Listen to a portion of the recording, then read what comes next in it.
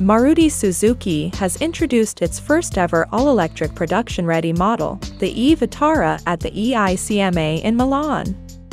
This is the brand's first electric model globally, and it is set to make its India debut in mid-2025. This new SUV was first showcased as the EVX, a pre-production concept at the Auto Expo 2023. Followed by a display at the Bharat Mobility Expo a year later.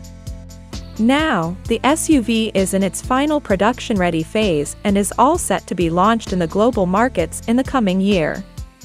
While in its early concept stage, the EVX looked futuristic and modern with angular cuts and creases all over the body along with the pop-out door handles for an added touch of modernism.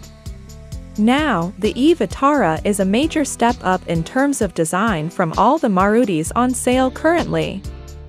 But it somehow looks like a typical Maruti, with thick cladding all around, chunky wheel arches, and a busy front fascia along with a thick rear bumper. The e-Vitara surely tries to establish a more rugged stance and approach.